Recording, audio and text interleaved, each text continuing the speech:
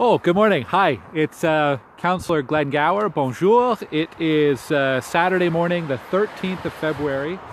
I am at the corner of Shea and Fernbank, and I'll tell you why I'm here in just a minute. Here, let's do a little circle around.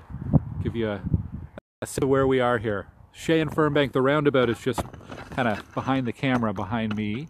Happy Lunar New Year. There's people from all over the world and all over our community celebrating the Lunar New Year, all sorts of countries. We talk a lot about the Chinese New Year. I had a nice note from a resident to let me know, Happy Lunar New Year is a good greeting because it covers people who celebrate in all sorts of countries: China, South Korea, Singapore, Vietnam. It is the year of the ox, that we are in now, for folks in celebrating the Chinese New Year. I've got lots of updates, lots of local updates. I'm here this morning because just behind me, just behind those trees there, is a construction site for a new subdivision known as Shea Village. Patton Homes is the builder, and Kavanaugh is doing the construction. And this week, Kavanaugh started blasting. They are blasting the rock so that they can start to build the foundations and the base of the community. Chances are, if you live in a newer home in Stittsville built in the last 15 to 20 years, chances are to build your home, there had to be some blasting operations as well. We go through this in pretty much every new neighborhood. And I know a lot of people who are working from home were caught by surprise by the noise and the vibration from the blasting. We had a lot of questions about whether or not the blasting can cause damage. So in the city, whenever there's blasting operations, they need to get a permit from I believe it's the provincial government, might even be federal. The city doesn't hand out blasting permits. It's done at the higher level of government. They need to provide notification to any buildings, any property owners within 75 meters of the blasting. For where they're doing the blasting here, there's actually no homes within that 75-meter radius, so no formal notification is required. I know we shared a note in my email newsletter this week and on our social media.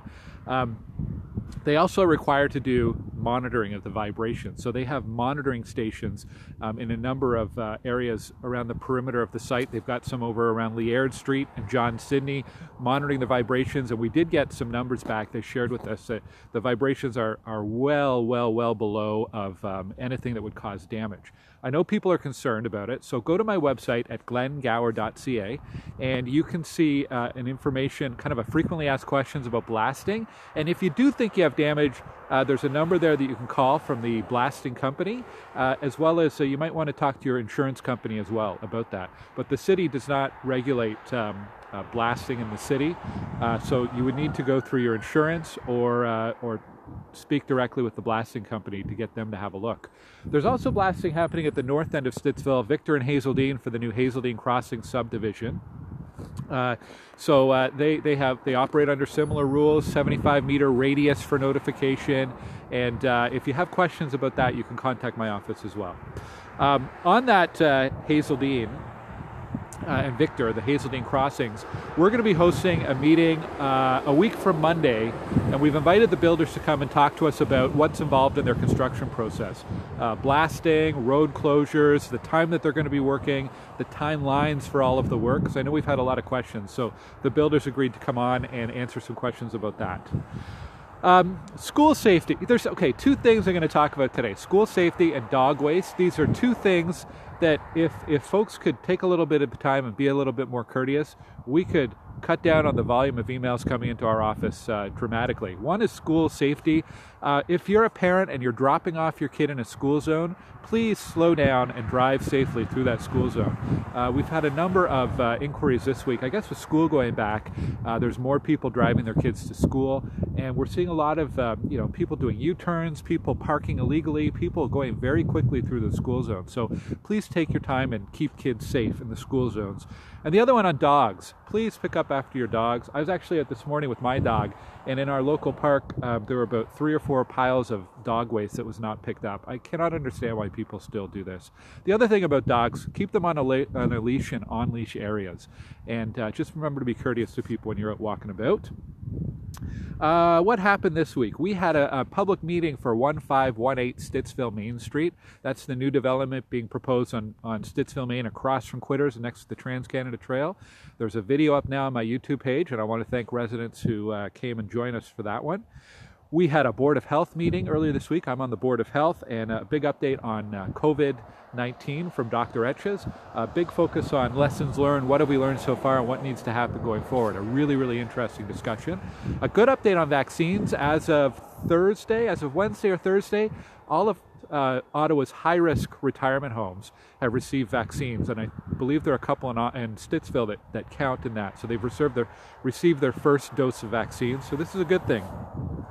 So that means all long-term care homes in Ottawa residents have had 2 doses, and now the highest risk retirement homes have had their first. So things are rolling out, obviously slower than we'd like, but there is a lot of progress being made.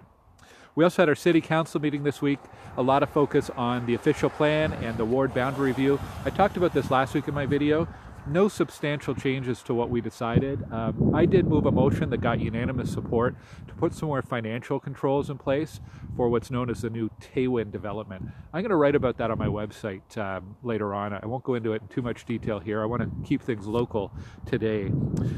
Coming up this week, we are having the first meeting of our Stittsville Main Street Steering Committee. So we've got a dozen community representatives who are going to help to give some guidance and start to work on some initiatives to keep improving Stittsville Main Street. So I'm really looking forward to that.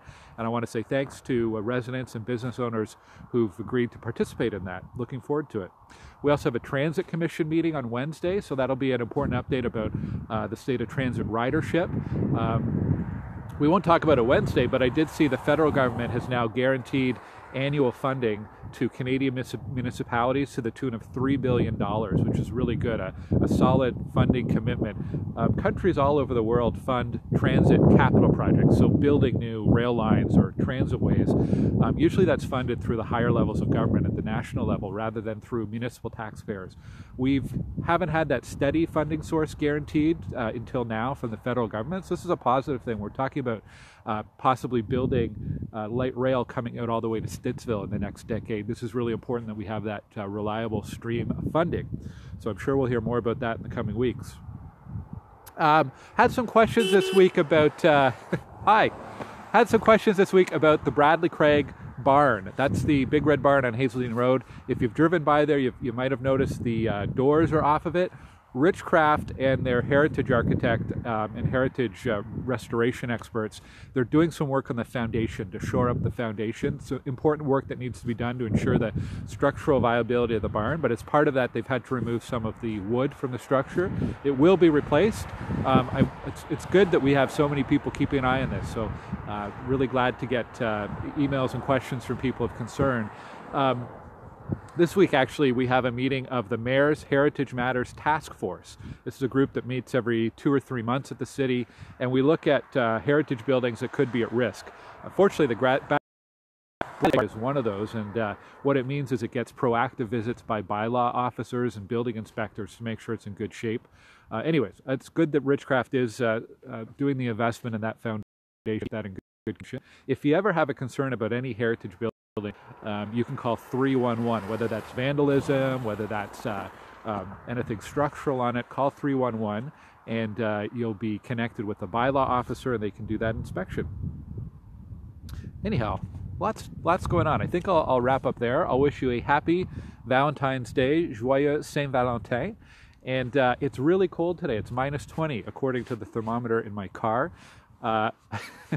Last week I went out skiing at the new Amberwood golf course, cross-country skiing at the golf course. This is the first year they've allowed that.